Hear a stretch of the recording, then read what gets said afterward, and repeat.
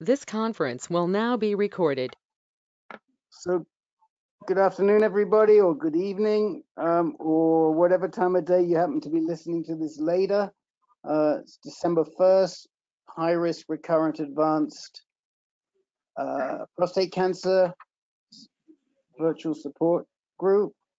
And a couple of things today. One is the meeting won't go on that long because we have to vacate the room.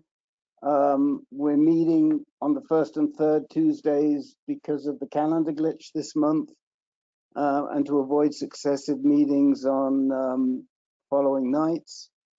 And the second thing is that there was a long-awaited FDA approval today that both Herb and Len are responding to. Herb's going to tell us a little bit about that approval. Len has already written a blog post, so if you're not on our blog, please sign up, AnCan.org, go to resources, go to the blog and sign up on the right-hand side. If you are on the blog, you've probably seen it already. It's very significant. And when Herb's done, I'll just tell you a little bit about how we as AnCan have followed up. So Herb, I'll turn it over to you. I mean, I thought I would let Len do this because he wrote the blog. So, and I could just follow up, whatever. You guys sort it out. Go You. ahead. However you want to do it. All right, I'll talk. I mean, you wrote the blog, I'll talk. It basically, we got FDA approval today, or we, for PSMA PET, gallium-68 scans. So that means now it can be used. We don't have to have these discussions about who's going to do it and who's going to pay for it, because if it's FDA approved, why the insurance companies are now going to pay for this. So the approval goes to UCLA and UCSF. They were the people that came in with the clinical data showing efficacy in 2 areas. Now, this is where the FDA approval may be specific or non-specific. One area it approved in was for diagnosing newly identified patients to see, quote, if additional therapy was, where additional therapy could be curative. That was in the FDA announcement. The other part of the FDA announcement was to look for METs in advanced prostate cancer. One part of the announcement that I didn't see, was hoping for, was to use it as for efficacy of treatment. That is not in there. So the question goes, if you've had a PSMA scan and you're getting treated, you know, we have other scans that we use to monitor the efficacy. Whether that approval carries over to future scans, I'm not clear. So the other thing that I discussed with Len, and both of us are not clear, this is only approval for UCSF and UCLA. It's not universal. But the FDA announcement and Len's blog correctly says, we hope that companies will jump in to sort of make a kit for gallium-68 PSMA scans so that other places can do it. Now, Rick also brought up one issue, and I don't, Len, maybe you want to jump in on this, although I don't see him right now, is the difference between gallium-68 and fluorine-18. They're both PET emitters, so that's why they can be both used in PET scans to localize radioactivity. The difference is in half-life, and the other difference is in how it's made. To make fluorine-18, you need a linear accelerator. To make gallium-68, you can use a generator. So in general, it's going to be easier in the future to make for a localized place that doesn't have a linear accelerator around to make gallium-68. So I think it's very good for all of us. There are questions that remain about how universal and how fast it gets out there. But Len, did you have anything else to add? Len had to go out and pick up a package. He got a phone call. Oh, He's gone down because he sent me a note. He sent it to everybody, actually. So oh, I didn't see that. that's okay. Right. He's A going to couple be of right things, back. a So couple of anybody things. have questions? Yeah, and there's a couple of things I'd like to add. First of all, this approval is actually called a drug approval. But you might want to say, what sort of drug is this? Well, what has been approved is the PSMA 11. I'm not sure of the right word for this, and Oh, so Herb it's will a correct me, conjugate. but I call it a What's contrast. been approved, right? What's been approved is a radioactive ligand attached to through a linker to something that binds to PSMA. Right. So that is the predecessor of essentially a pharmaceutical that could be also used for treatment, because if you change, as we know with lutetium, actinium, attached to things that attach to PSMA, that's what's being investigational for treatment. Is that what you were going to say, Rick? Is that? Yeah, and I want, and you should all know, this is not the same compound, for example, as the 617, which is what I think Peter had. And there's another one, R1 and R2. So there are a whole bunch of these compounds that different companies are working on. And that they all do much the same thing. They bind to a radioactive agent on one side, and they bind to PSMA on the other side. And so when they're injected, they're attracted to any cell that expresses PSMA, mostly prostate cells, but not only prostate cells. And they have this radioactive agent on the other end, and so they light up when you take when you swallow a certain compound, or a certain compound is infused into you. It makes these cells light up, and that's essentially how it works. Now, this is only for the screening agent. This is not yet for a therapeutic agent, and those of you who have been on this call for a long time know that we've talked extensively about lutetium-177, and that we've had men in this group, and very sadly men who are no longer with us in this group, who have used lutetium-177. I can think of four right off the top of my head. The lutetium-177 is supposed to kill off the cancer. All this is going to do, and all the approval is for, is to show where the cancer is. Now, we can anticipate that given the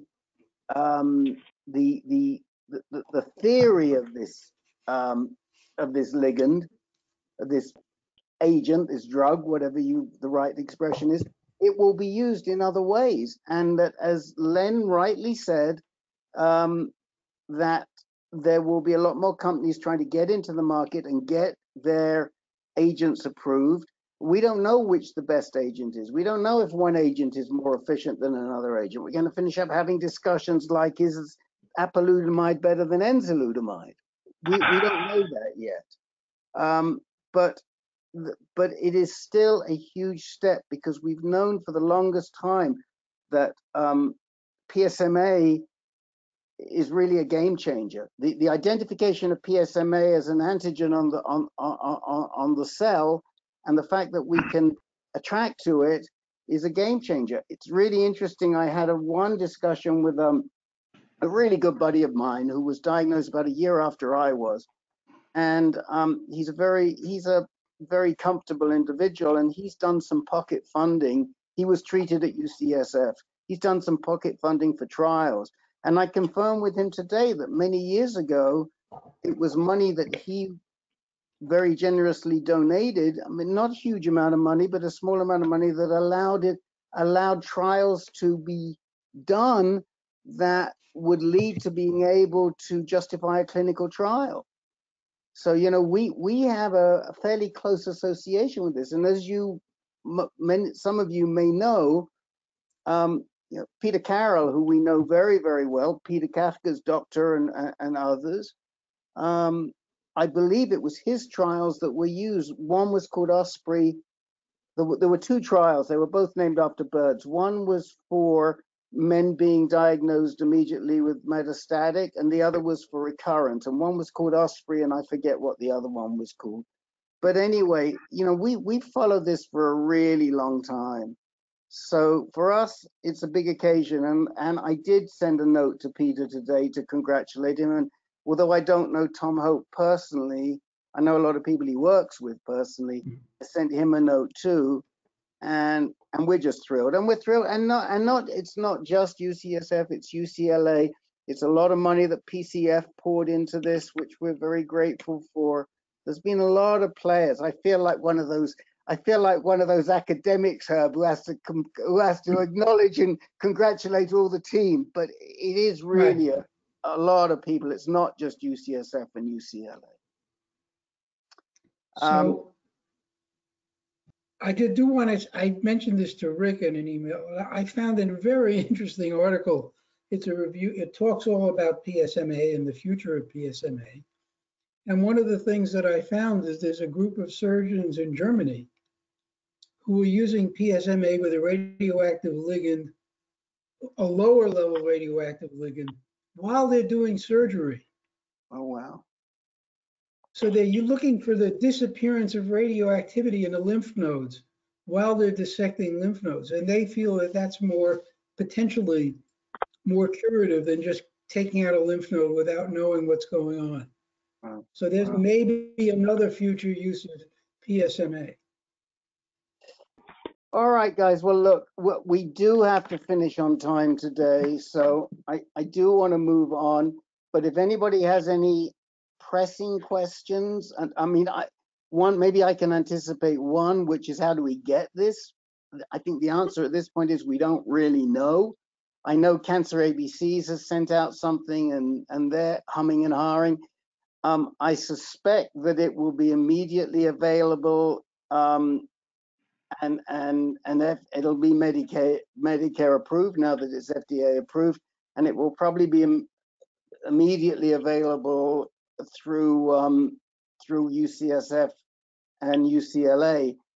But right now we don't know where else it's going to be available. I don't think it's anywhere just yet, but that'll all come to light. So and it's also going to be a game changer for drugs. So another area that I've been really active today is I've been talking with Bayer. I don't know if any of you were on that debacle of a support group leader call last week with us too. Bayer presented Nubeqa, darolutamide. Suffice to say, both Bayer and us two did a really crummy job, and it was a very, very poor infomercial.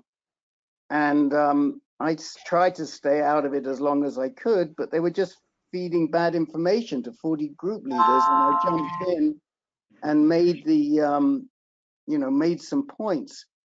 And I got slammed for it by both us two and Bayer, and so I took care of that later in ways that, as we do at AnCan.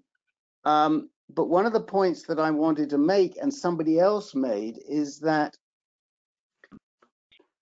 we're no longer in a world where metastatic prostate cancer is binary. Either it's non-metastatic or it's metastatic. That isn't the case anymore. I mean, we've all known that, but the drug companies chose to ignore it.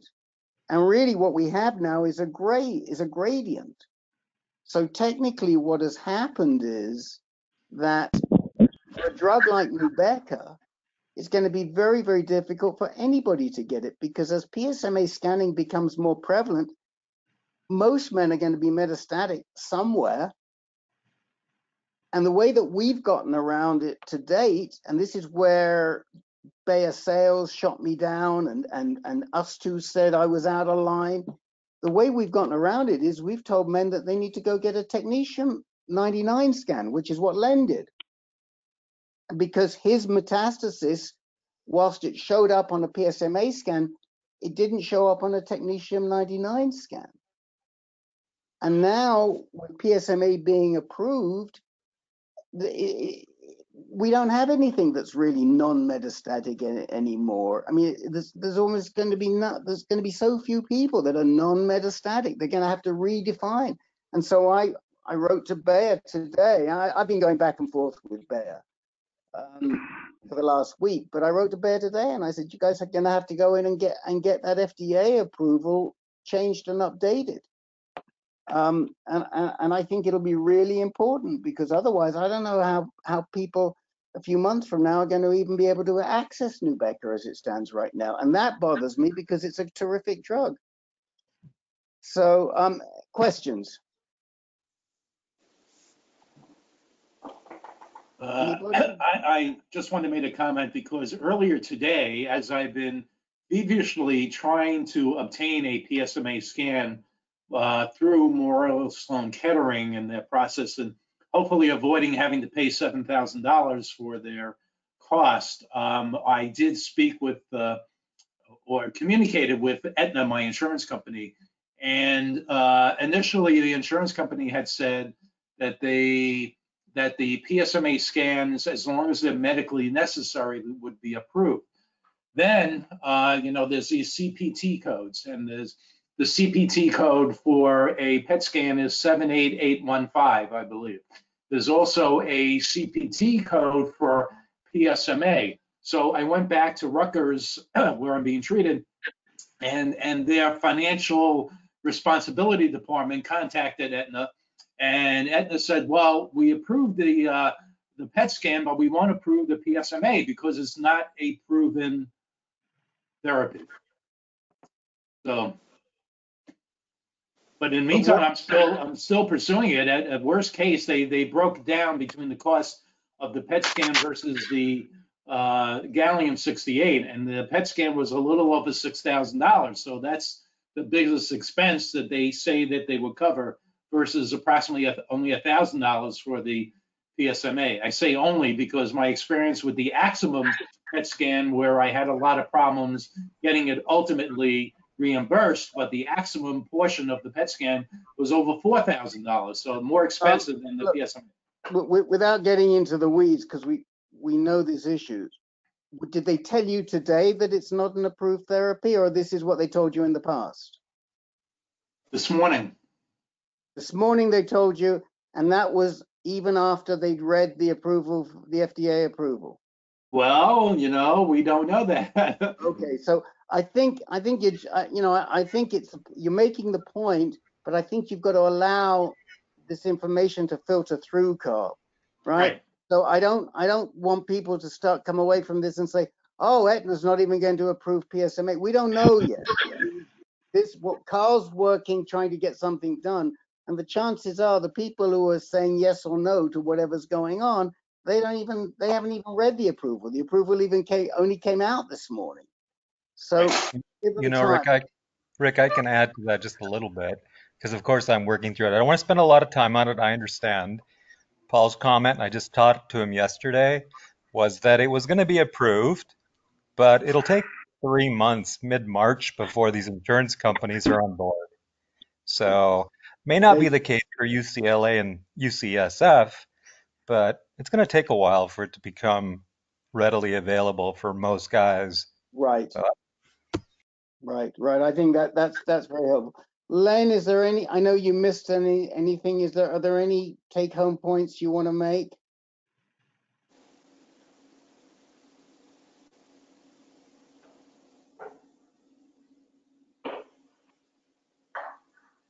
We're not hearing you, Len, even though you're not muted.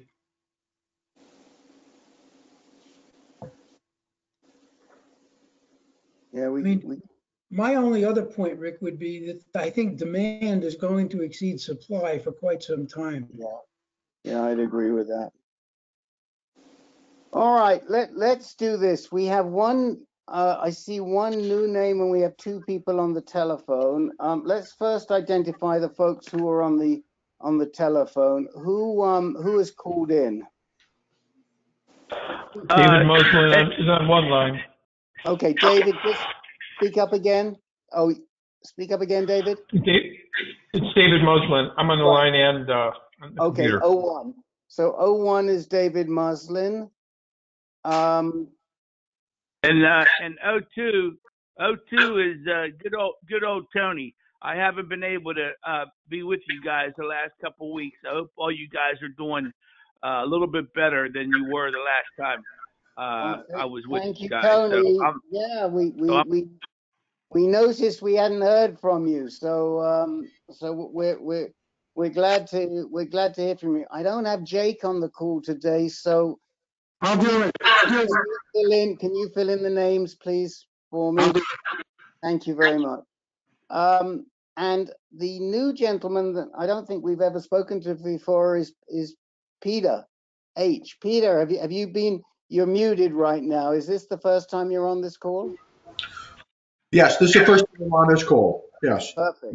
I was, alerted to this support group from another support group I've been attending. Fantastic. I'm just looking for additional information, different perspectives, that's all. Okay, To apply to my own situation, that's all. Okay, well, you came to the right place, as you probably already gathered. I gathered that. About PSMA. What we ask new people to do, and it's totally up to you if you would like to participate or not, is we'll give you some priority at the beginning of the meeting.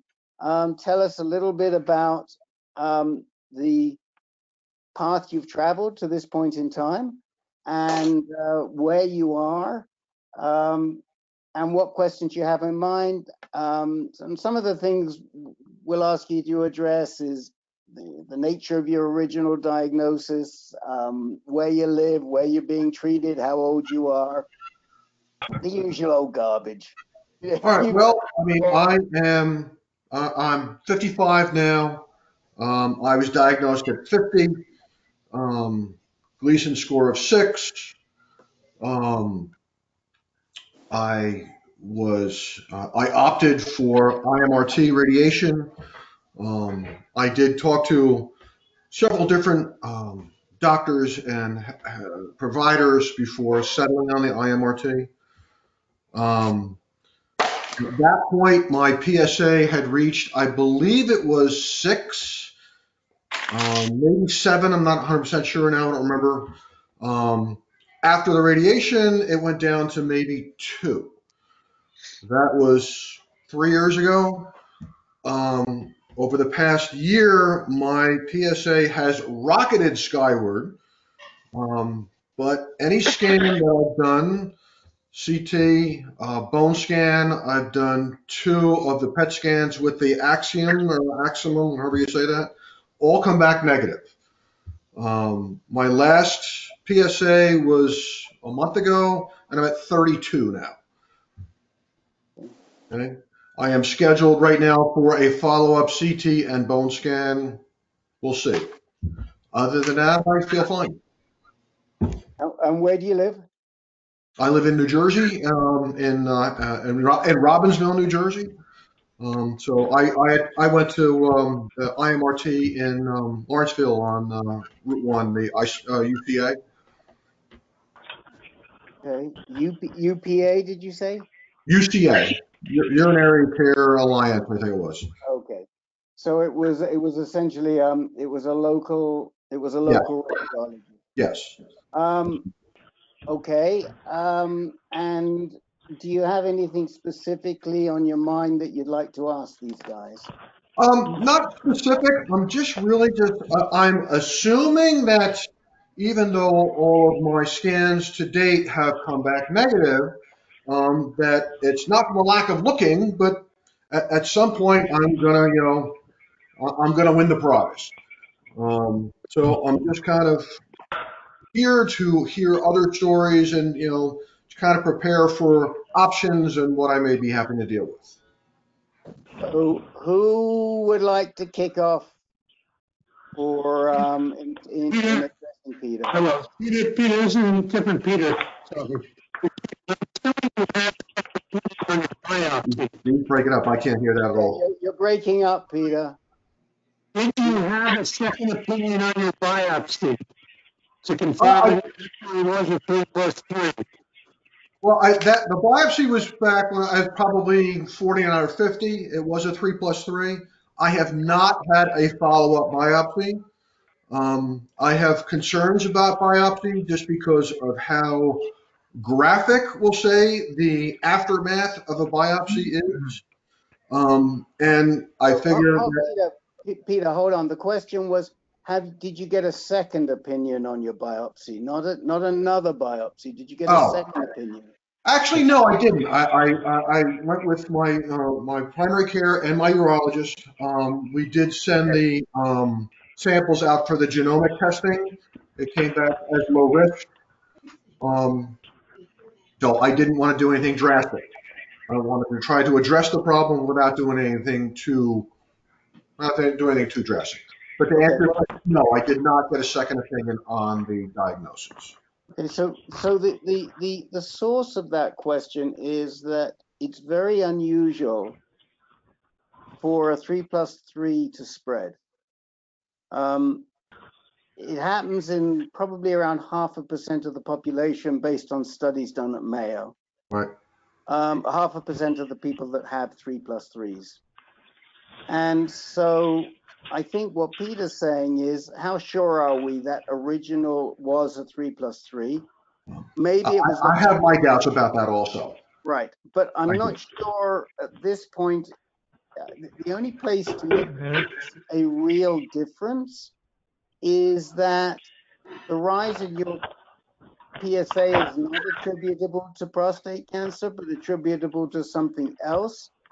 But since you're asymptomatic, it's probably, if it was something else, that something else would have caused a symptom, like a urinary blockage or something or the other. So I think that probably the 3+3 wasn't a very good reading.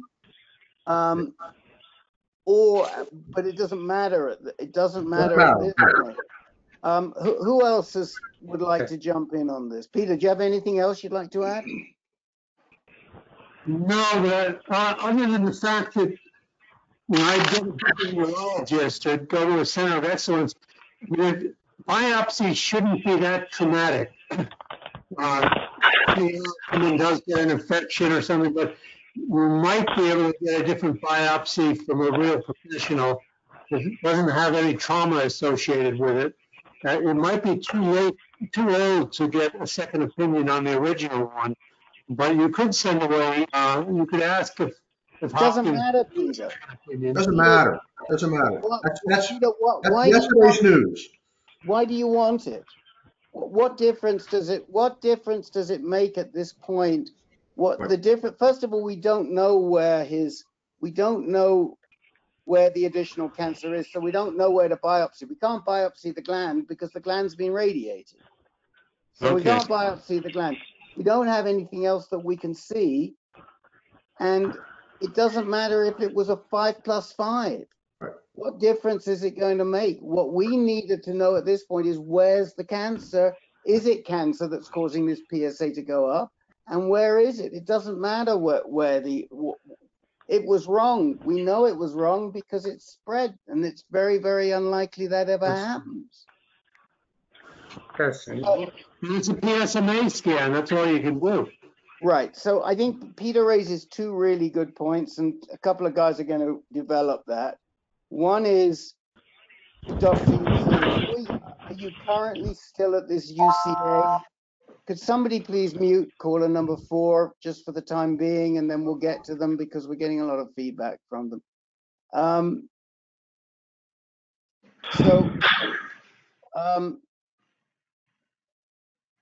Who is the doctor you're currently seeing? Is it still this urology associates?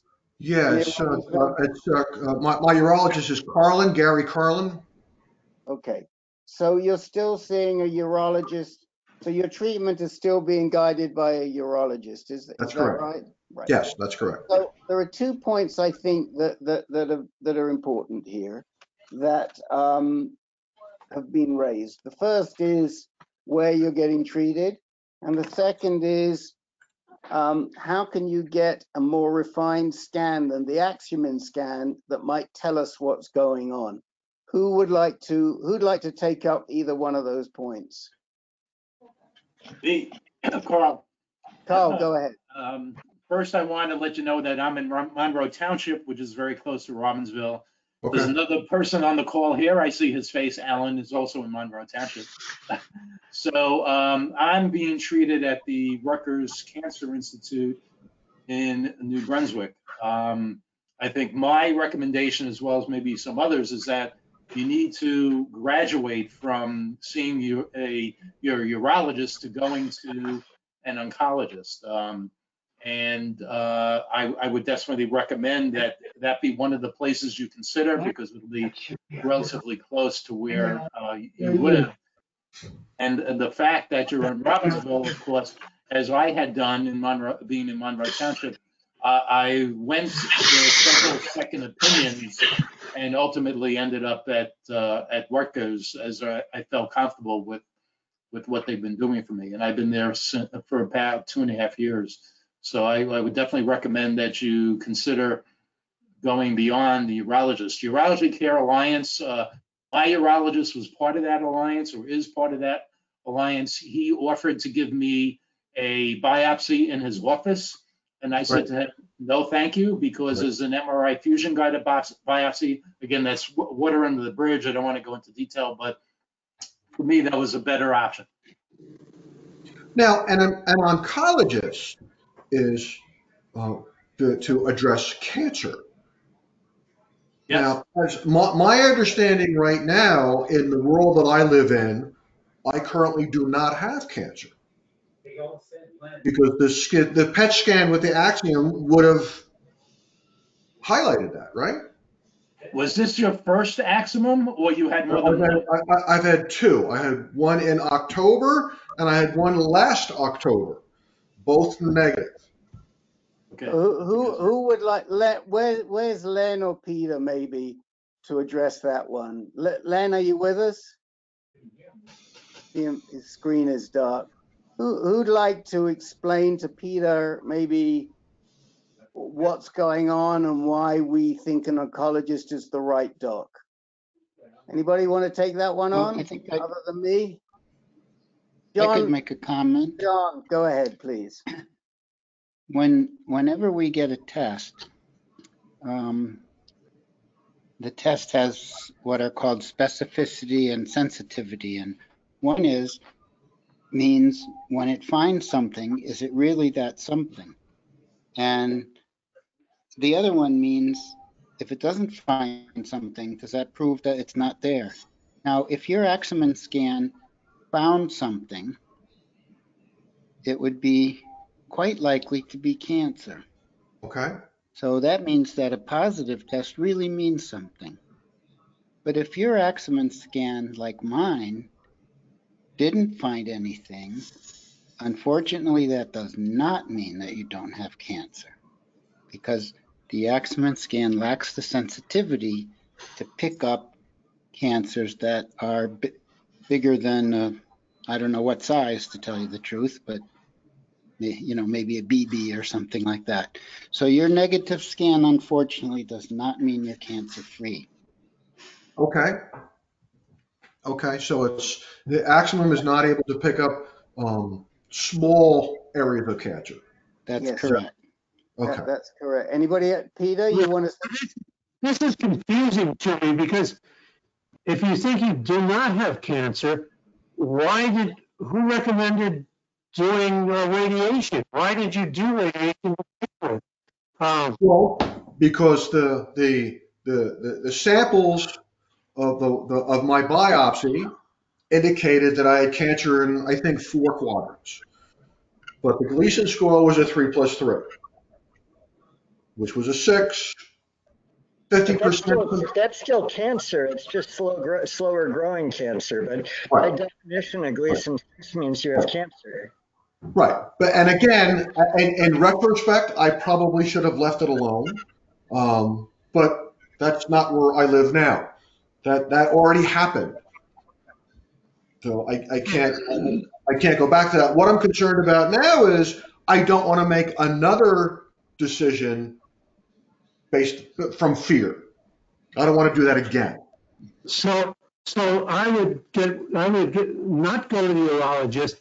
I would find, as Carl said, a medical oncologist, preferably one that specializes in prostate cancer. Whether or not you think you have it or not, because they don't have skin in the treatment game in terms of radiation or surgery or anything like that. And because you've got a mysterious situation, it's going to take some real thoughtfulness and probing.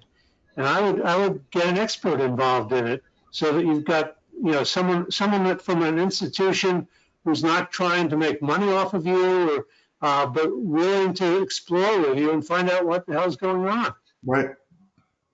I agree. I agree with that. Peter, my wife worked at Memorial, and her statement was, cancer is a profit-making business. They're all looking to make money. Yes. So I agree with that. Be that as it may, I think I agree 100% with Peter. You need more sophisticated clinicians involved in your case. Why is the PSA going up when you think you don't have cancer? So I wouldn't even stop in New Brunswick. I just take the train all the way to Penn Station and then to Memorial. To be honest, these guys at major cancer centers are the best diagnosticians in the world. They can figure it out. You mean Sloan So Kettering? my advice would be, huh? You mean Yes. Sloan Kettering? Yes. Yes, Okay. I do mean Memorial Sloan Kettering, and I don't mean Memorial Sloan Kettering satellite. I mean Memorial Sloan Kettering on East 68th Street. Right. Right. And I think there are people we know there who could likely figure this out. Right. So a couple of suggestions for you, Peter. You're going to probably finish up needing to get more sophisticated scanning, like the scan that was approved earlier on today. Mm-hmm. And we know that's being trialed in either at Weill Cornell or at Memorial Sloan Kettering, and maybe in conjunction. I'd like to give you, we have a chat window, by the way, and I forgot to tell everybody this, but if you click on the little bubble at the top of the chat window,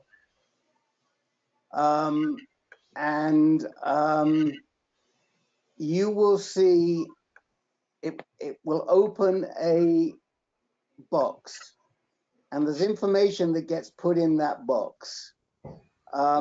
And one of the things, what I'm going to do right now is I'm going to put in 3 names. Unfortunately, I can't give you the link. I have the links, but I can't give you. I'm going to give you 3 names from 3 different hospitals. And I would say that any of these names are good people for you to try and get an appointment with. Okay. Okay. The first one is Dr. O at Mount Sinai, who is Len's doc, and he can talk about Dr. O. The second one is Scott Tagawa, who's at Weill Cornell, across the street from Memorial Sloan Kettering.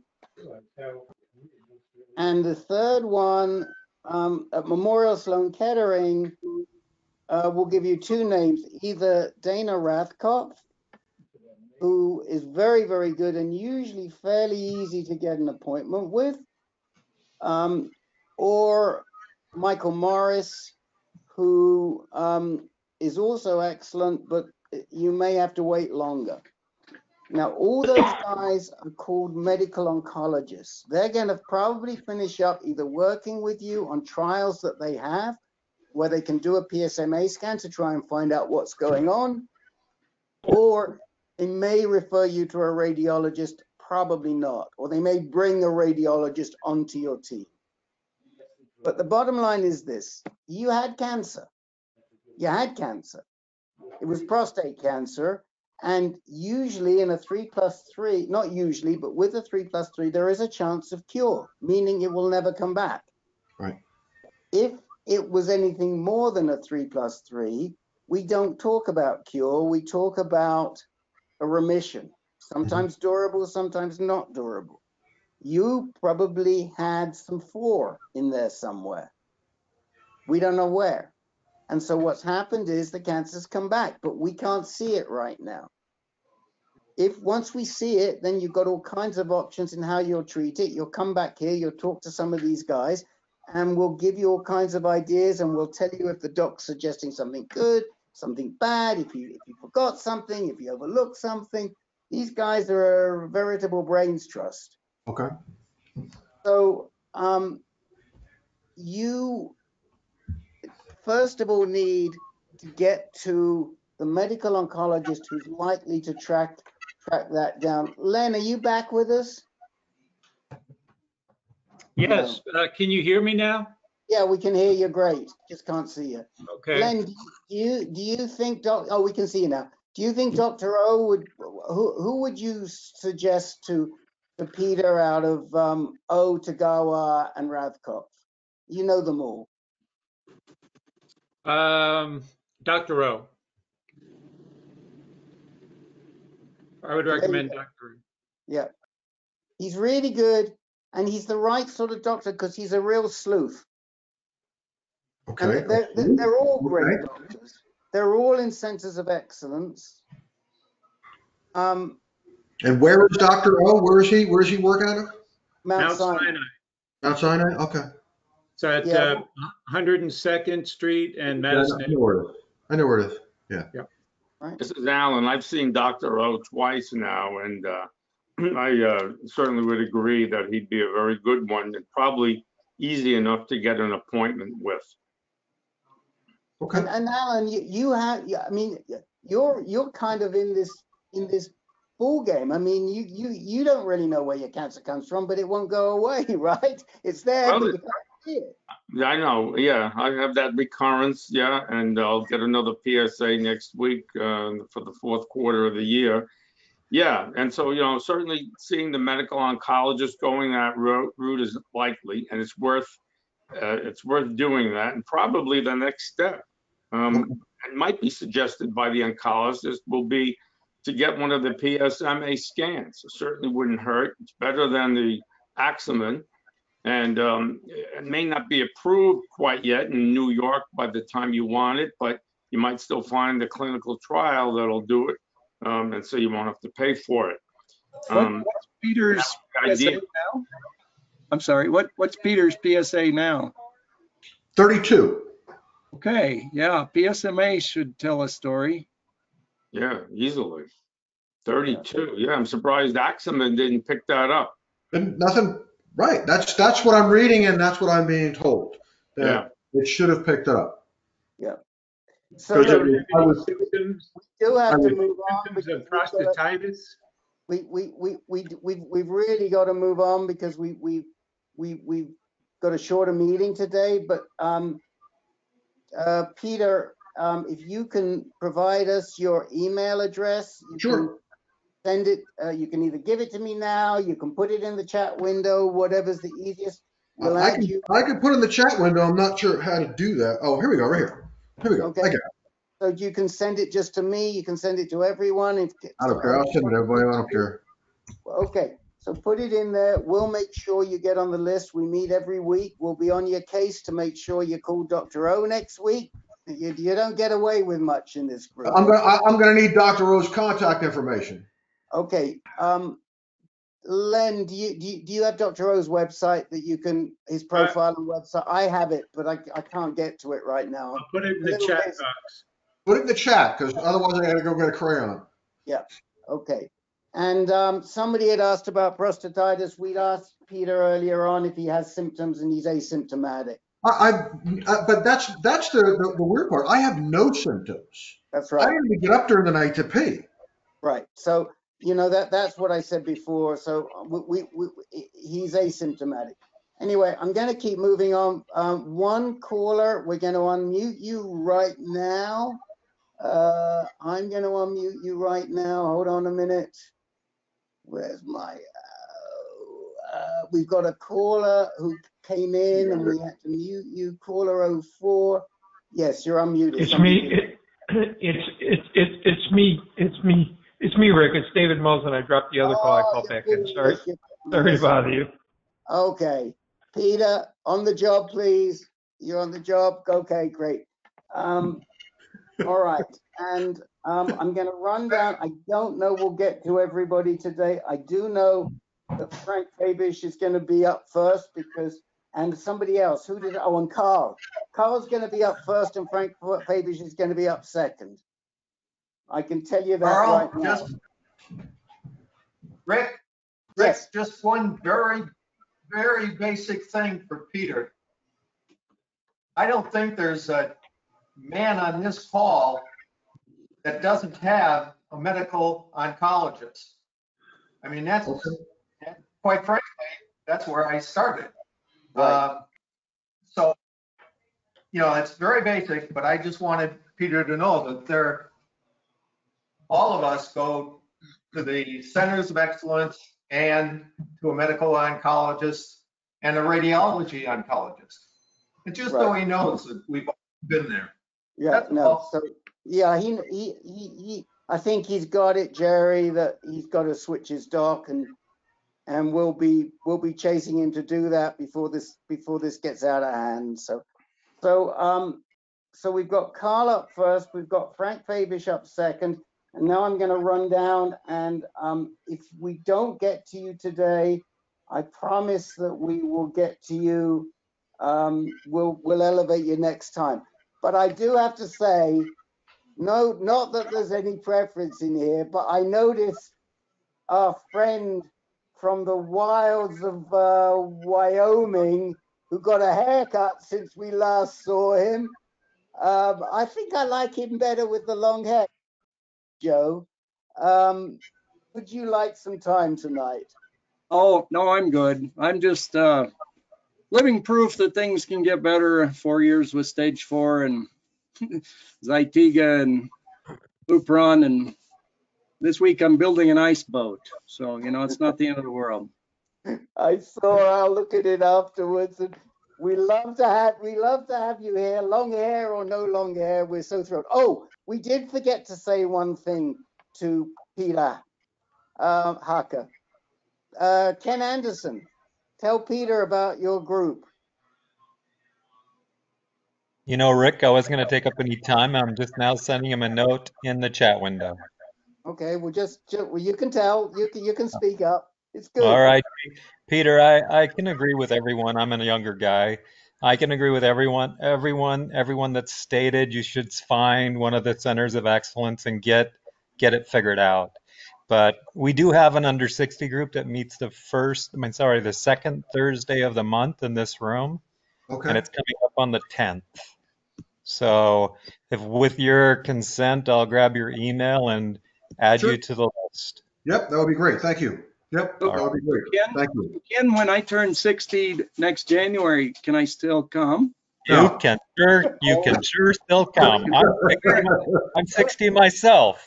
All right, I'll be emeritus. Only if you grow your hair again, Joe. We don't have short-haired people there anymore. All right, I'm going to run down quickly. Ken, would you like any? Oh, really? We don't have short-haired people anymore. I have no hair. Unless they're on chemo. No, I have stuff, but I'm going to discuss it in the under 60. That has to do with Medicare. Arizona doesn't allow you to take those optional plans. Just for your knowledge there, Rick. Yeah, no, I spoke to Scott yesterday. All right, good enough. We don't need to deal with that now. No, I don't really have anything. I mean, I chatted with Paul, but there's nothing really new. Well, we really ought to hear about what Paul said to you. Maybe you'll do it. We'll keep it short and let's just get a quick report on what Paul said, because I think that's important. For living proof, for those of you who see Ken Anderson with no hair, could you remove your hat, please, Ken Anderson? Right next to him on my screen is proof that hair comes back. Peter Kafka. Oh, on both sides. And Joe, look at that. So, Peter, do you have anything you'd like to talk about? No, you're coming in muffled. Okay. Len, anything for you that you'd like to raise today? No, nothing, Rick. Thank you. Herb, anything for you? Nothing today, Rick. Thanks. Okay. Larry Fish, anything for you? Did he leave us already? What? Yeah, he must have left us already. Jag, what's going on with Jag? He's showing you his hair. All right. Well, I think Larry, because he came in early, he had to leave early. That's probably what happened. Okay. Ross, I'm good. Check out the hair. Oh, you're good. Where are you? I can't see you. I'm looking. Look at the hair, man. No. Okay. I'm cutting my hair today. I'm letting my freak. Oh, there you are. Fly. Let your freak flag fly. Oh, there you go. That's all I gotta say. Russell and Regina, would you like some time today? We may have to unmute you. I need a muter. Since our chief muter isn't on the screen, I need somebody to. How's this sound? Can you hear me? We can, yes. Okay, I have one real quick question. Okay. Do you know of any really good prostate oncologists in Tampa area? Regina, hello. We'll come back to you. I'm just checking. I've got you ticked. We'll come back to you. Rusty, anything for you? You talking to me? I'm talking to you. Okay. A quick question later if we have time. Okay. Jim Ward, anything for you? No, nothing for me, Rick. Thank you. Dennis C., anything for you today? Nothing, Rick. Thank you. Look at Dennis C. He had chemo ages ago and his hair still never came back. Well, I don't know what happened, Dennis. I never had hair to begin with. Oh, that's what it is. Okay. Ben, welcome back. Anything you'd like to talk about today? Not tonight. Thank you. Okay. David Muslin, anything for you? I'm good. Thank you, Rick. Jim B., anything for you? I am good. Thanks. Great. Lou, anything you'd like to talk about? No, I'm good, thanks. Terrific. John, anything for you? Yes, and I'm supposed to, a question, and I'm supposed to jump on another call in a half hour, so I can be late for it. We'll get you in. Okay, thank you. We'll get you in up top. Tracy, anything you'd like to talk about? No, I think I'm all set. I'm good. Great, thank you. Jerry P., anything for you? No, thank you. Not tonight. Okay. Al, anything you'd like to talk about tonight? Nothing from me, thank you. John A., anything for you? Not tonight, Rick. My connection's too unstable. Some other week. Okay. Alan, anything you'd like to raise tonight? I thought that was Al. No, nothing from me. Okay. Tony, anything you'd like to talk about tonight? Oh, you know. Come on now. You're talking to an Italian. You know I got stuff to talk about. Okay. We'll try and get to you. It's a pleasure talking to you guys. I feel like I'm talking, you guys make me feel like I'm a preschooler. I mean, you guys sound like a circle of doctors, man. You guys are advanced. But anyhow, it's a pleasure. I get so much from each and every one of you. Thank you. And we lost Joe Boardman. I guess he just came in to say hello, but I'm so pleased that he did.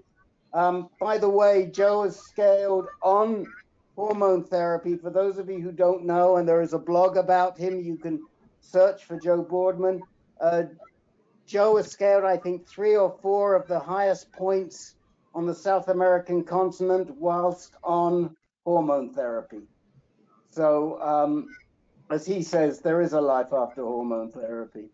All right, let's start off with Carl because we he got the short end of the stick last week.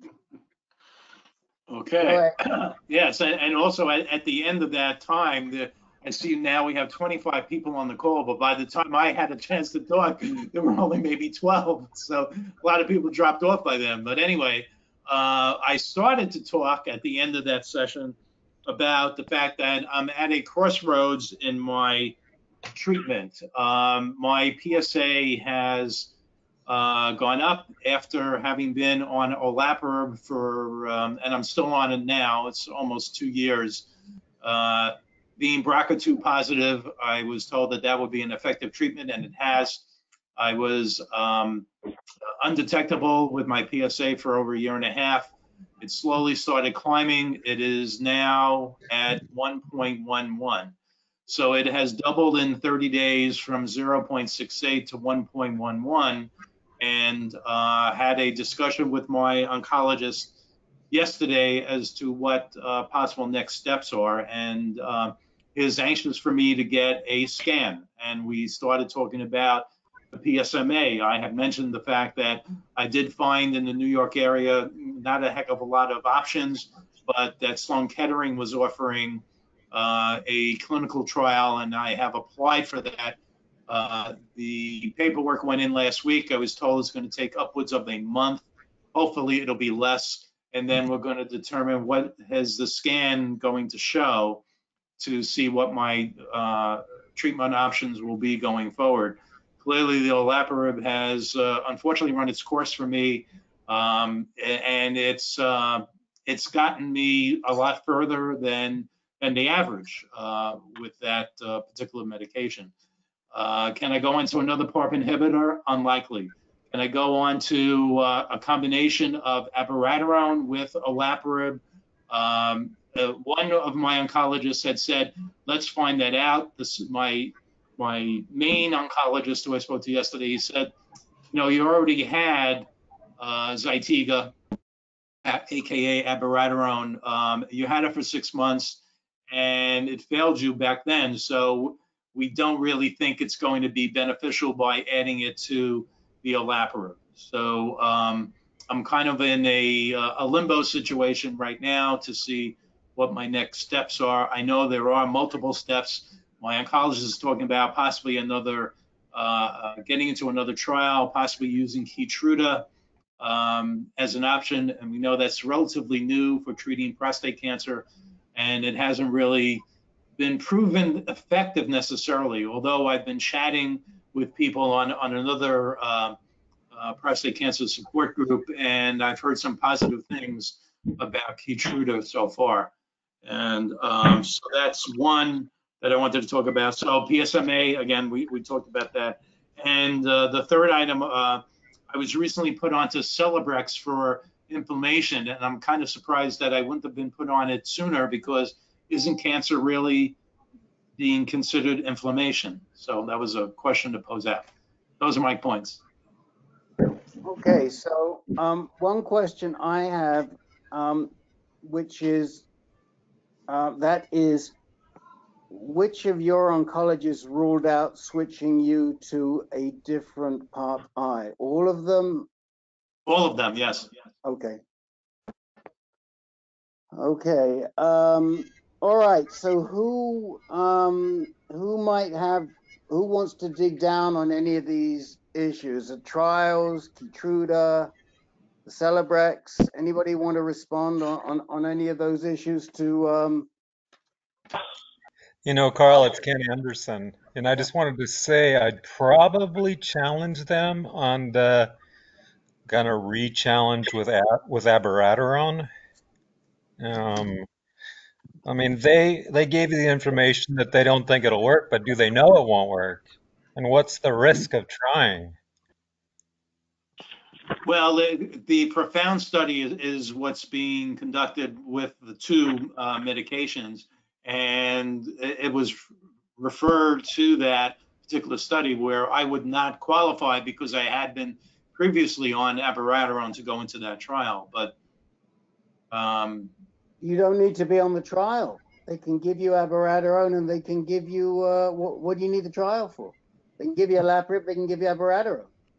No, I think Paul would probably say rechallenge with Abby. Give it a month, see what it does. There's no harm. Thank you for the information on CHIP. I had a great chat with the guy about insurance, by the way. Ah, okay. Carl, let me address it, Rick. I wouldn't, if you ever do find an oncologist who says, yes, let's try another PARP inhibitor, I would suggest that first they do another sequencing, because we had the experience of Professor Bill, who was germline positive for BRCA2. And when it stopped working, they discovered that he had reverted to wild type BRCA2. So in other words, he was no longer, had the BRCA2 mutation. But it sounds like everybody's agreed you shouldn't try another PARP inhibitor. Regarding Celebrex, you're right, all cancer is an inflammatory response, an inflammatory phenomenon. But they tried Celebrex for prostate cancer some years ago. I don't remember exactly how many, certainly within the last 5 or 6 years, and it wasn't effective. I mean, it's kind of interesting. Celebrex was just recently prescribed for me because I went to a podiatrist complaining of some foot issues, and they did some X-rays and they say, yeah, you have inflammation, you have some tendon issues, and has anyone discussed with you going into Celebrex? So I'm now on it 200 milligrams. Well, good. I mean, I'm sure it'll help you with your foot issues, but likely not going to help with the prostate cancer. Okay. Could I ask Glenn a quick follow-up on that? Yes. I don't really understand this idea that all cancer is inflammation. Well, the presence of cancer invites these molecules called cytokines in the body that, so the body's response to cancer is typically an inflammatory response, just like its response to an infection with a bacteria or virus is an inflammatory response. That's why you have pus in a wound and you have swelling from fluid. Well, that's part of the body's inflammatory response to an abnormal protein presence.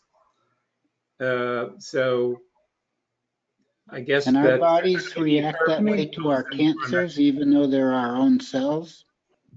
I'm sorry, say that again? And our bodies react with an inflammatory response to our cancers, even though they basically are our own cells? Yes. I didn't realize that we have inflammatory reactions to our cancer.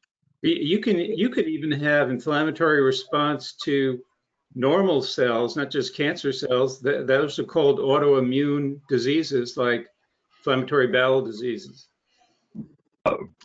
Lupus, right. Thank you. Lupus, yeah.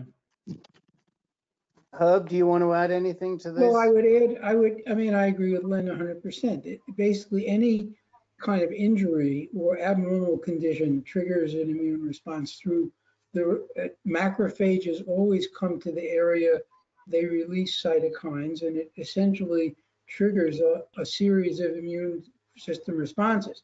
Now, would I say that the primary issue with cancer is immune? The answer is no. It may trigger a secondary immune response due to the cancer itself. But remember, we're using immunotherapy because we're hoping to harness the immune system to combat cancer with a lot of new development. So the immune system is intimately involved with any disease, and we'd like to use it. Okay, Carl, I have just one quick question. Last time you did a test with Foundation Medicine, what was your MSI measurement and your tumor burden measurement? Low tumor burden, and it was MSS, stable. Stable. So, you know, I think one point that Len makes, and it may not be a bad point, is it might be time to get another FMI because your cancer's mutating in response to the PARP-I anyway. Maybe something came up, maybe the MSI and the TMB have changed, and that might give you a hook to look at something like Keytruda, like an immunotherapy drug. Yeah, actually, I was in contact with Foundation Medicine just recently, and they gave me an updated report. I don't know if it's going to provide the same information. It really didn't change much from the initial report, but I was given an updated report. Right, but what we're saying is we need to retest the tumor. It's not the report that needs updating, it's the tumor that needs updating. Because the tumor could have changed or morphed, as we've talked about before. Because the tumor's morphing all the time. The tumor's changing all the time. Your cancer's constantly changing in response to the treatment that it has to combat. I guess it's a matter of where are they going to find the biopsy, because my prostate was removed and the seminal vesicles. Right. So, you know, we've got to try and see where there is, and that's why you're doing the PSMA scan. I got to move along. Okay. I'm going to go, Frank. I haven't forgotten I've said you second, but John needs to leave. John Ivory. So, John, please let us know what's going on. You just posted something here. Yeah, that was, I'm not used to the posting privately thing, but that was about a hernia operation for Jim Ward. So that was mainly for him. Yeah, I got a prescription for Prolia. That I've got osteoporosis. I got a prescription for Prolia that was denied by my health insurance. And I'm wondering whether it's worth appealing the decision. And just for some background, I've had osteopenia since 2013, and I was on alendronate, which is bisphosphonate, I'm checking with my primary care doc at least a year and maybe 2, and it didn't help me. I've had clavicle fractures in the past 5 years. And then I'm on Lupron and Abby. I've been on Lupron for 8 months, on Abby for 7 months. Now I'm told that I'll get Zometa, which is also a bisphosphonate, but I understand that it works very well. And Rick, I know that you were on that. So I'm just wondering if anyone has any advice on whether it's worth pursuing the Prolia, or should I be satisfied with this? Who prescribed the Prolia? Dr. Morgans? Correct. Why don't you just go back and ask her for Xgeva? It's more of a pain, but you'll get it. Why do you say, because it's also denosumab, why do you think it's more likely I'll get it? Well, because it's clearly approved. Xgeva's clearly approved for if you've got identifiable bone mets. So if they'll approve Zometa, no, I don't though. I'm non-metastatic. Well, I still think you've got more of a chance getting the Xgeva than the Prolia. The Xgeva's a monthly shot. Mm-hmm. Well, I get it once every 3 months, Rick. Or once every 3 months, yeah. Once every 6 weeks. No, it was a monthly shot, but it could be once every 3 months too. Yeah. This is Alan. Rick, I think you're absolutely right. I think you would get it approved if it goes as Xgeva. I had asked my regular doctor about when I should start therapy because I also have osteopenia. He said, well, you can wait. He says, but you'll have to go on Fosamax first. Medicare will not pay for it any other way unless you've had a major fracture. On the other hand, when I talked to the oncologist, he said, no problem whatsoever. He said, if you're going on the hormone therapy and you have osteopenia, Medicare will cover it. So I think you have a good case. It just depends on who prescribes it and exactly which form of that drug. I have no problem with Prolia. I get it. I've always had it approved for 6 years.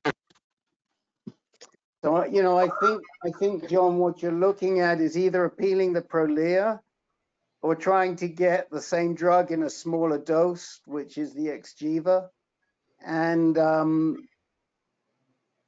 But I think you'll get it. I mean, I think it's definitely worth fighting to get denosumab rather than a bisphosphonate. Rick, can I just comment that yes, Russ is on Medicare and he's getting the Xgeva shot. It's approved. Right. I'm actually I'm not on Medicare. I'm too young for Medicare. I'm on Medicaid. Yeah. Yeah, I do think you've got a good chance. And I think if you go back to Dr. M and tell her that they said no, what does she think can you get me Xgeva, or will you help me fight it? She'll sort you. Okay, sounds good. Yeah, it was her nurse practitioner that told me that I had been rejected, so I was surprised that she wouldn't have said something. So I'll ask Morgan's. Okay, I'd go to it directly, and I'm sure. And if you still get turned down again, then yes, we'll work with you. You got to go fight it and appeal it. I'm pretty sure you'll get it in the long run. I mean, you've got your osteopenic, osteoporotic, and you're on long term, and the indication is that you need one of these drugs. And they want to give you Zometa because it's cheaper, but the Xgeva, the denosumab is probably a better drug. And it's approved. Right. Okay, good. Thank you. Okay. All right, Mr. Fabish. Yes. Where are you? Okay, I see you. I'm here. You're here. I'm sorry we didn't get to you last week. I know you have a couple of questions, so the floor is yours. Okay. If you remember, I had in an oxygen and a CT scan, it showed that I had nodules on my lungs, and it was metastatic prostate cancer. It was confirmed by a needle biopsy, and my oncologist immediately put me on Firmagon injections to start those, and I had the double dose to start about a month and a week ago, and I went in for my follow-up visit a week ago, and they did labs, and my PSA went from 2.82 to 0.78, and my testosterone went from 298 to 15. So the Firmagon had in 1 month a major effect on it, and I got a second treatment, a second injection, a single one, and I'll be going back in for my third visit right before Christmas for my third injection. My oncologist said that he wants to be more aggressive with me because of the lung nodules, and he is thinking about and recommending that I do chemo starting January, and he wants 6 treatments at 3 weeks apart of, I think it's pronounced docetaxel, is what he's recommending, and then he wants to follow and continue the Firmagon, and he wants to follow that up with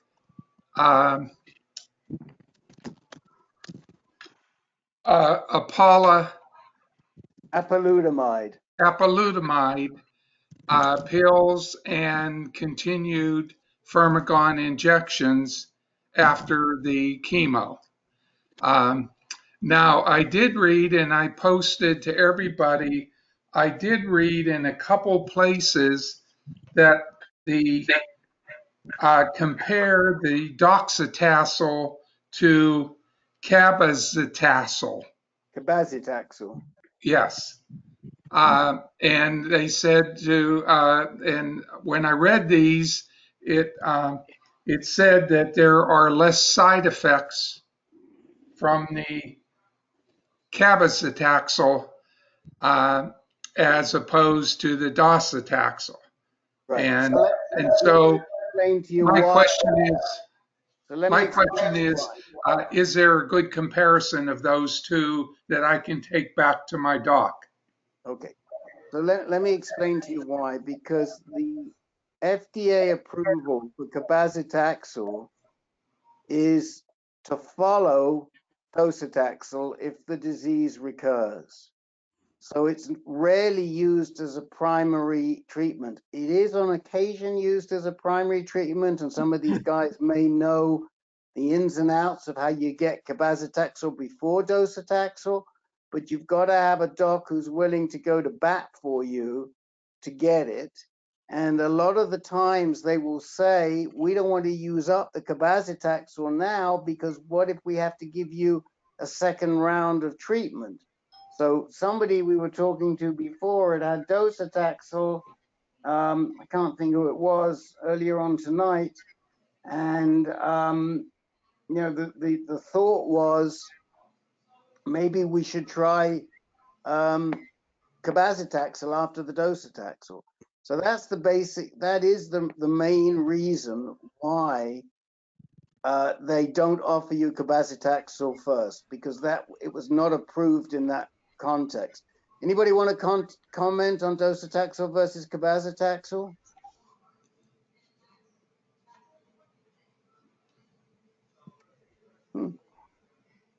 Yes, Ken. You know, Rick's comment about using cabazitaxel as a second kind of taxane-based drug is 100% true.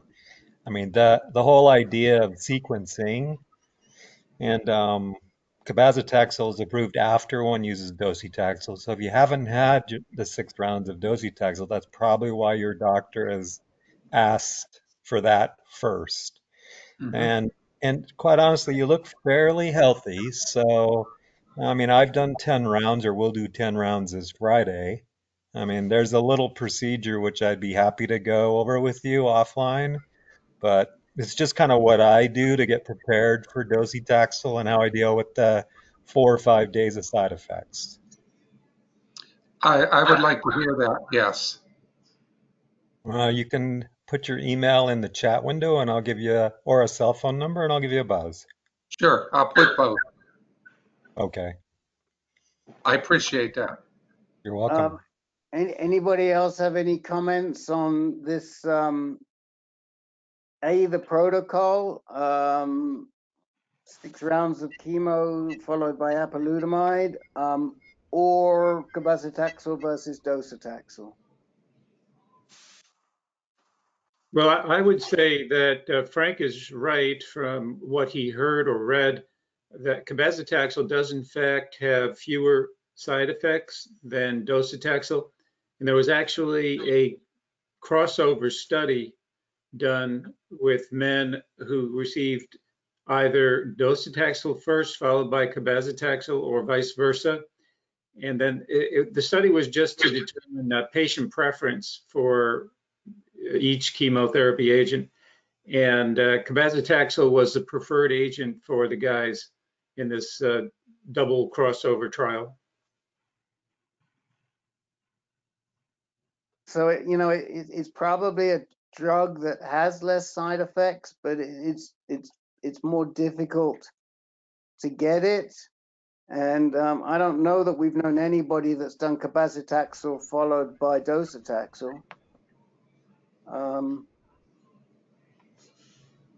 I did look at a study where, again, cabazitaxel versus docetaxel was only used as a repeat therapy after docetaxel failed first. And the outcomes were that if it didn't, that much more in favor of cabazitaxel as the second therapy. So my sense is that keeping it in reserve is probably smart at this point. And yeah, the side effects are the things that we all don't like. I mean, I have to admit, last year at this time, I was bald. So that's one of the side effects. And other than and Ken, I agree with you, it was like 4 days after the injection, I was dead. I got my injections on Tuesday, and Friday I was flat out. Well, I'd like to make a comment on the apalutamide. I don't know anything about apalutamide because I've never taken it, but I did my second line drug with my chemo. I did it at the same time. I didn't wait till after. And I don't know if there's any benefit to waiting till after, except that's usually what doctors do. If this doesn't work, I'll try that. But you could probably do them together. Yeah, I mean, that's what Peter raises a really good point. You might want to raise with Dr. Mortasavi whether he thinks you should start the apalutamide sooner. Why is he having you wait? I mean, it is typical that you wait, so he's not off course. And Peter's doctor is a good doctor, but he's not a typical doctor. That said, I think Peter raises a very good point, and that's why we're here, is so that we can get you to challenge your doctor with other thoughts. Peter, what did Jeffrey Turner say about starting the two together rather than sequentially? He thought there was no problem with it. He felt that we went to the darolutamide and the chemo at the same time. Yeah, I mean, I will say one thing, that you're doing darolutamide. Darolutamide with apalutamide with chemo is a double bang on the brain, whereas darolutamide, it doesn't cross that brain barrier, so you're only dealing with chemo brain.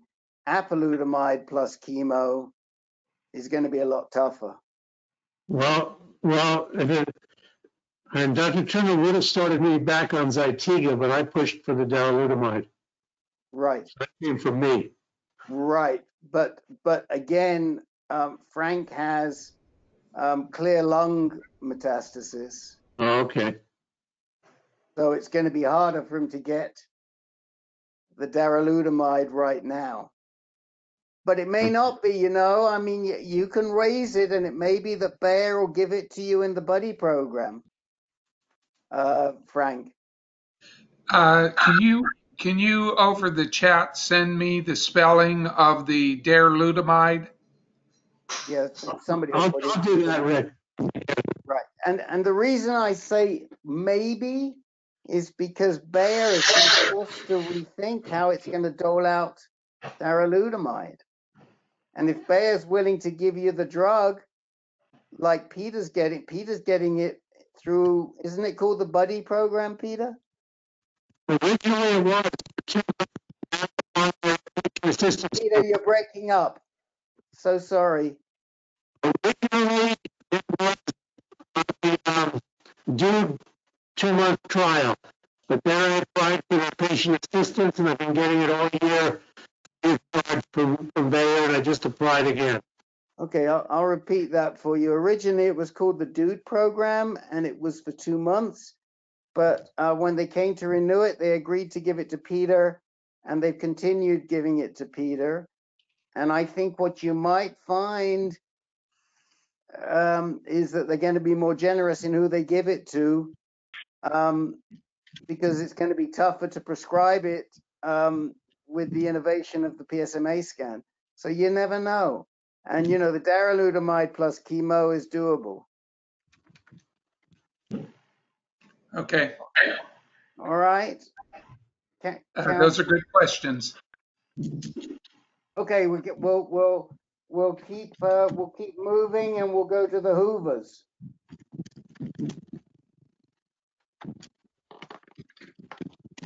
Are you unmuted, muted? I can't. Where's my master of the mute? Are the Hoovers on? Yes, speak up. I think. Am I on? Yes, you're on. You're on, and your wife's on. So who's going to speak? Oh, the boss can speak. Okay, we'll let the boss speak. Go ahead, boss. I prefer he speak. My only question is, do any of you guys know of a really good prostate cancer oncologist, specialist in the Tampa area? Because I just learned today that the oncologist we're seeing, who seems to be doing a decent job, does not specialize in prostate cancer. Well, if I remember correctly, you told us that you saw the head of the group in at Moffat. We did. That was for a second opinion who approved entirely of what Dr. Wright was doing. And that doctor, as I recall, was a prostate cancer oncologist, correct? Correct. So, why would you not want to go back to him? Well, that was my initial thought. I just wondered if you guys seem to know all the doctors in the field, and I just wondered if you had a doctor you would recommend. The guy we saw was Dr. Jad Chowdhury, Chowdry, at Moffitt. Well, look, here's the thing. We've never really found a go-to doc oncologist either in North Florida or in South Florida. And so generally what we do if you can travel is try and suggest people go to MD Anderson. That said, this is a different time and it's not great to travel unless you drive over there. And I think that in light of it not being a good travel time, if you don't want to drive over to MD Anderson, I would try Chowdhury. All right, thank you. Your turn, Russ. Oh, hold on a second before we go to Russ. Anybody else want to comment on that? Yeah, Rick, I do. Please. So an hour south of Tampa is Sarasota. Yes. And there's an excellent that's right. GU medical oncologist in Sarasota. Her name is Elizabeth Guanchel. I'll put it in the chat window. I am using her when I'm down in Florida. She's Harvard educated, Mass General, Dana-Farber fellowship. You know, she's top rated. Thank you. Right. I forgot. I stand corrected. I forgot about that, Len. You really liked her last year, didn't you? Yes, very much. And she, I mentioned her to Dr. O when I was up in New York, and he said, yeah, he was with her at Dana-Farber for a while, and he said she's excellent. So I think that's a really good recommendation, Regina. How long does it take you to drive from where you live to Sarasota? Probably about an hour and a half. Okay, well, that's doable. I mean, it's not like you're going to be there all the time, and I think agreed. Okay. Oh boy, did I spell her name wrong. Thank you, Dr. Elizabeth. Yeah, I'm sorry. I hit the return before I put in her phone number.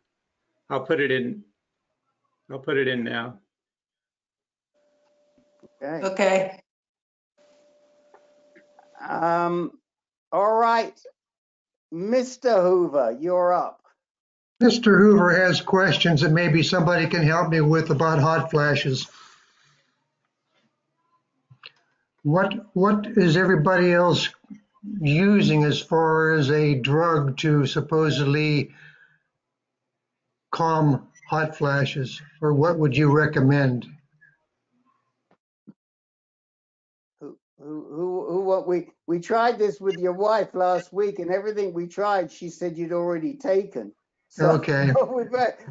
We've been shot down big time here. Okay. Russ. We've been shot down big time, but let me see what ideas, guys. Who wants to come up with a hot flash solution? Anybody?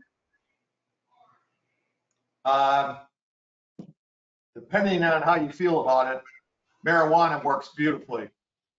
And the combination of a CBD with THC, the combination is what you want. And believe me, it calms them down. But they're still there. So I just read an article about sage tea. And women use it for hot flashes, and it's been around for a long time. So I'm just now starting it, and I'll tell you in about 3 weeks. As they say, it takes about 3 to 4 weeks, because you're talking about an herb, and it's got to get a blood level in your body, and so. But that's the other thing. So those are my 2 suggestions. Would you spell that last one, please? Sage, S-A-G-E. Or just sage? I was Yep. trying to make, is that a tablet or a liquid or what? Tea. No, it's a tea, and it comes in tea bags, in round tea bags. Okay. It's not all that expensive, but and it's got a pretty good taste to it. So they recommend that you drink 2 to 4 cups of it a day, and they said you'll see effects in the average effects starting at 3 to 4 weeks. Okay, thank you. Look it up. You can look it up on Amazon or the internet, but I bought it through Amazon. Okay. Is that Mexican sage or is the US sage okay, Jerry? You know, I wouldn't answer that usually, but I'm looking out at a nice ocean that's calm right now, and the mountains. I've got both the ocean and the mountains. So that's all I'll say. Okay. Well, I got to tell you, It's not. It's a little. It's not chilly up Mexican. here. At least it's chilly for me. It's chilly for me up here. So maybe I need to come a little further south. The Hoovers don't know, but Jerry lives in Mexico. So that's why we said that. Now, there was a suggestion we made last week, Russ, but your wife swore that you were petrified of needles. But the one thing that we know fairly well, and it's based on clinical trials, that does work is acupuncture. And the doctor and the acupuncturist know the points. So if you could maybe get some of that medical marijuana before you go to the acupuncturist, and then go into the acupuncturist, maybe they could and the needles are really not bad. You barely feel them, but you may get some really good you may get a really good response. You know, the standard drugs we know you've tried, like Megace, Megastrol, Depo-Provera is another one, Depoprovera, but they have some disadvantages. So, you know, if it were me, I would be trying the acupuncture. The problem with the acupuncture is you have to go back every 3 weeks or so, but you may get some relief off of it. Anybody else got any tips? Yes, Tracy. So I get a little concerned about piling drug after drug after drug on top of each other. So quite honestly, I've gone with I'm trying to roll with the hot flashes, and basically it's t-shirt. I have integrated marijuana into my needs as needed. You might as well enjoy it as well, since hey, it is cancer. And the other part of that too is just acupuncture. I absolutely love it. I think it's like one of the best treatments out there. I mean, it's great for stress along with, you know, hot flashes as well. So I can't recommend. I would recommend, you know, definitely, you know, marijuana and acupuncture. Okay. Does the acupuncture last for a long time? About 3 weeks. About 3 weeks. Okay. Rick, I'd like to make a quick comment. So I was doing acupuncture for my my neuropathy, and I was going to a chiropractor for a neck issue, but I cut it all out because I'm really scared right now going to these doctors that see patient after patient after patient. It makes me a little nervous. If we weren't dealing with COVID-19, I'd jump at it, but I've canceled all those kind of auxiliary. So I would go with smoking grass or whatever it is. That's a good point. Rather than seeing other people. Okay. I'm done. I would just mention that, and you guys emphasized it here before, was exercise. And, you know, if it's a daytime thing, you're getting hot flashes, you have the opportunity to exercise through it. I think that's a great thing. I totally agree with Tracy. I hate to pile medication on top of medication.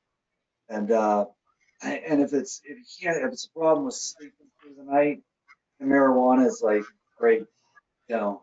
And I combine that with trazodone, and I sleep like a baby. But I still get up to pee and stuff. But that Okay, works guys. for me.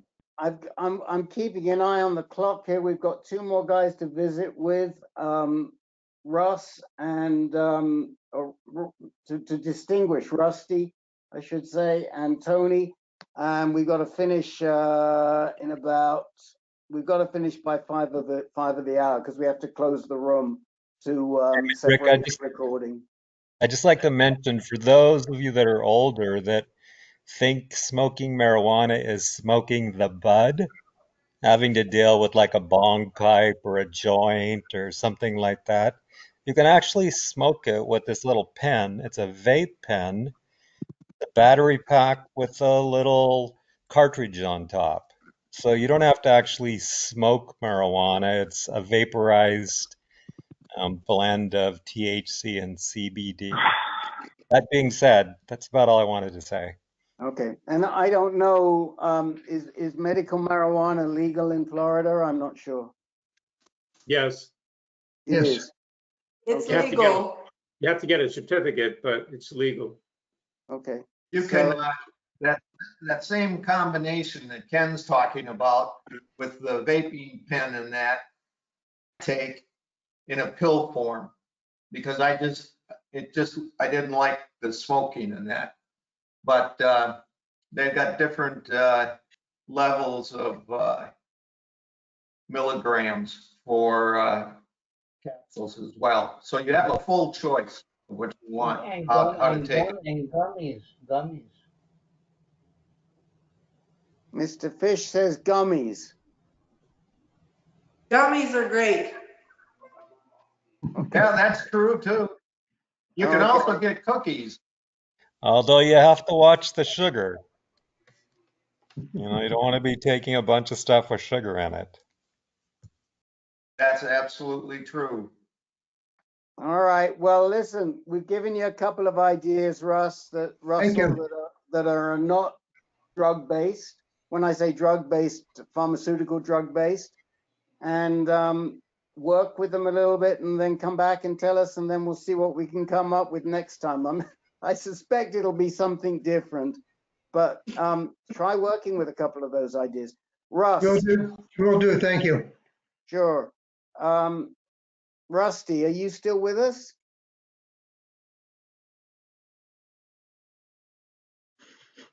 Oh no, he left. I think he left early.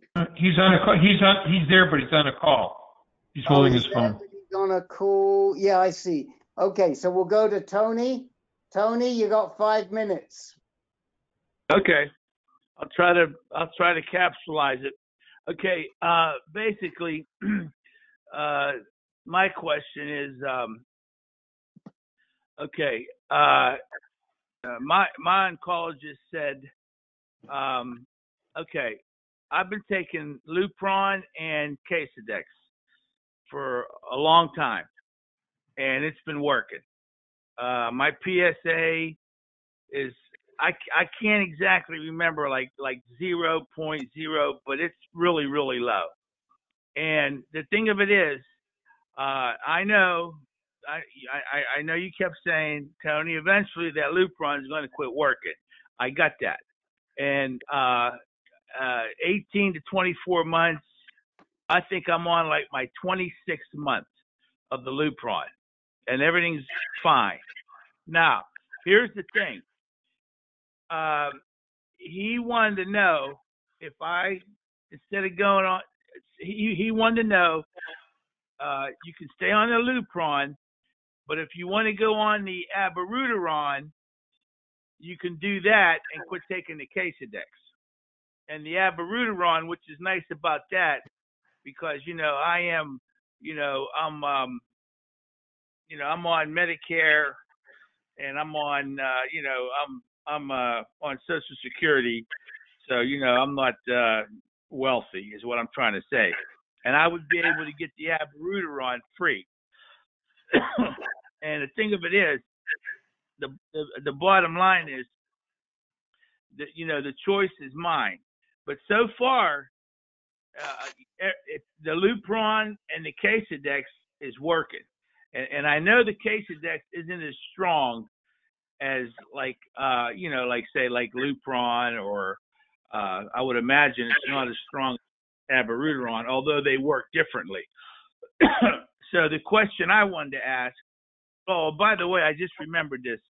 Does anybody, I wanted to go to see Dr. Jim Barnes told me, actually Jim Barnes goes to, Dr. Appelman out of Pittsburgh, but he's not in my network, so I can't go to him. I was going to go to him for a second opinion. So they told me I have to stay in Ohio because that's where I'm at with my insurance. And I was wondering if anybody heard of a Dr. Abraham, who's supposed to be really a great oncologist at the Cleveland Clinic. Has anybody heard of him? Okay, so let's first of all, we could find a name for you, I'm sure, in Ohio. Okay. But the issue is that whoever you see must be a prostate cancer oncologist. They've got to be a prostate cancer oncologist, not just any oncologist. Abraham may be great, but you need a prostate cancer oncologist. And I think there are a couple that I know of at the Cleveland Clinic. They're okay. We've got mixed reports on them. I'll see if I can dig up the names for you. If I cannot right now, I'm making a note to send to you later. But one of our advisory board members uses the Cleveland Clinic and has gone there. So, but what I don't understand is I thought that you lived in a suburb of Pittsburgh. No. I live in Ohio. I live in Shady Side, Ohio, which I'm only about an hour away from Pittsburgh. And that's why when Jim Barnes, who lives in Pittsburgh, said that he goes to Dr. Appelman, he thinks the world of him. That's why I hurried up and jumped on that, because I could be there in an hour. Okay. All right. Well, where's this? Just one more thing.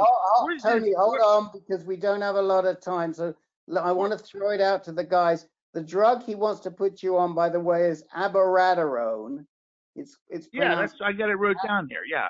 Abiraterone, and that we'll just call it Abby.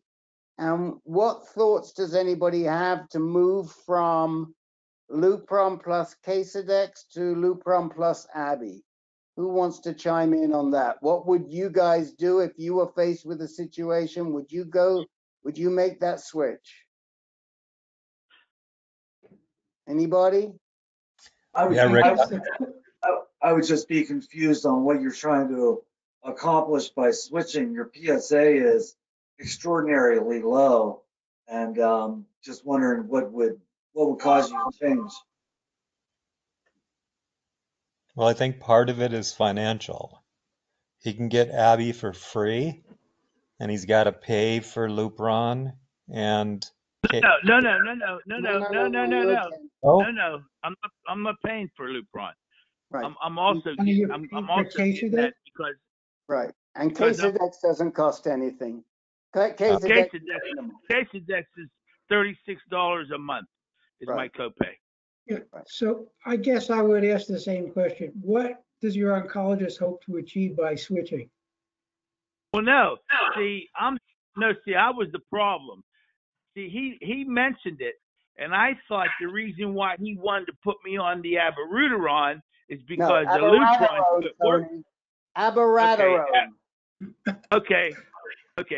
Abiraterone. Okay. But here's what I'm saying. I thought that he wanted to put me on the abiraterone because the Lupron quit working, but that's not it at all. I was the instigator. I said, you know what? Casedex is an old drug, and I don't know if I want to take that anymore.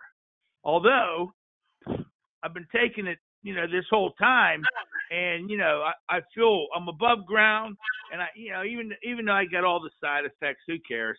You're gonna have side effects. What are you gonna do? So see, it wasn't him that suggested that. He just said that if you want to go on abiraterone, I can get you on that, and then you can go on the abiraterone and the Lupron. But the only thing is, you're going to have twice the side effects. Now, the Casedex, you don't have that bad of side effects with the Casedex. But when you're taking, the abiraterone plus, the abiraterone, of course, as everybody knows here, is just call it Abby. Just call it Abby. Okay, I'll call it Abby. Well, yeah, the Abby. Abby. You have trouble getting it straight. Go ahead. Well, the Abby. Well, I got a lot of things I got getting straight. But anyhow, here's the thing, because I'm basically by myself. I don't have any help. If it wasn't for you guys getting this information, I don't know what I'd do. I'd be lost. But anyhow, the bottom line is this here. The Abby is you take 4 pills a day. Right. Let me stop you because it's time wise, okay? Yeah, you're gonna run out. Yeah, you're gonna run out of time.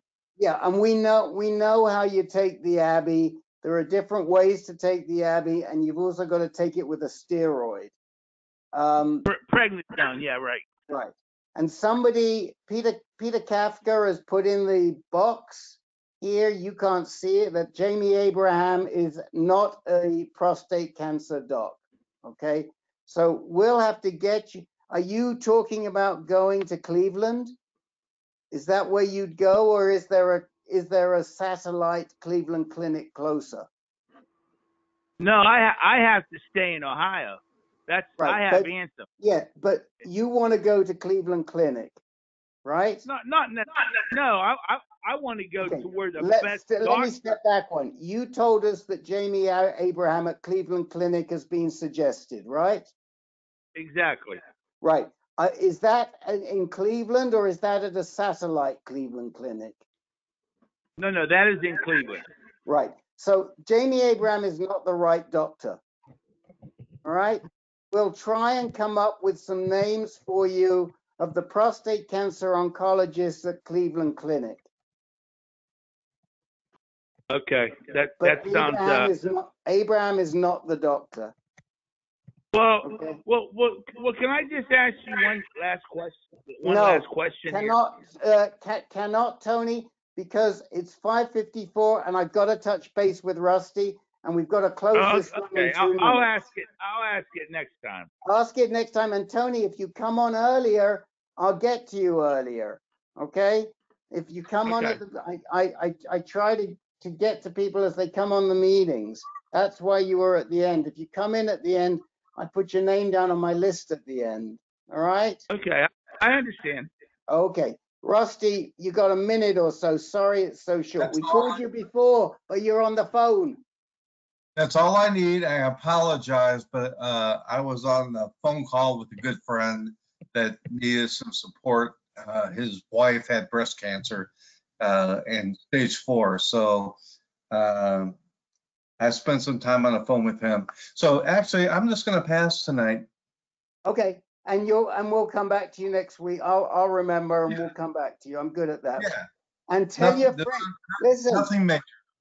tell your buddy to call in right now in 5 minutes to the caregivers group. Huh? Call him back and tell him. Tell him about AnCan and tell him we've got a caregivers group starting in 5 minutes. Those ladies are fantastic. Okay. All right? All right, guys. I'm sorry that I'm closing this off so quickly. Look, I've already got one of my caregivers has come in and I'm going to have to kick her out because we're closing the room. Sorry, guys. Take care. Okay, goodbye, everybody. Pat? Hey, wait a minute. When's the next meeting? Oh, I'm sorry. The next meeting is next Monday. Yeah. At 6 or 8? At 8. Hey, Rick, can you send me the names of those other oncologists before, or when you get a chance? Because there was earlier they were prattling off some names. I got one, Dr. O. There were two others. Go to your. Are you using a Mac? I'm using I'm using a PC. Go to Documents. When the meeting closes, go to Documents. Okay. And you'll find the chat log completely printed out in the documents. All right. Okay. If you cannot find it, it's in the recording. Right. Sign up for our blog. You'll see the recording. And if that doesn't work, write me rd@AnCan and I'll send it to you. Okay. All right. Thank you. All right. And I've got to kick and I'm terribly sorry, Pat and Susan. Hello, Susan. Hello, Pat. I've got to close the room and reopen it so that we can restart the your meeting. Okay. Have a good night, guys. Hi, guys. All right. Okay, thanks you. guys. Have a good week. Bye-bye. Okay. Bye. Goodbye, everybody. I don't know how to close it.